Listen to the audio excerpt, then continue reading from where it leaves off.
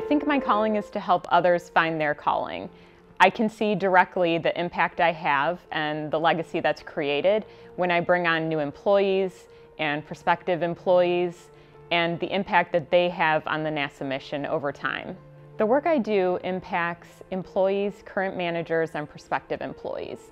They rely on my background, my training, and my experience, and it's important for me to represent my organization and myself with integrity in such matters. What I enjoy most about my job is the people I work with, the NASA family, and the personal relationships that I develop. Every professional relationship requires commitment, and they can last far beyond a current assignment. I think my legacy will reflect how I've made a place for myself at NASA. Hard work, a sense of humor, and imagination will set you up to achieve the extraordinary.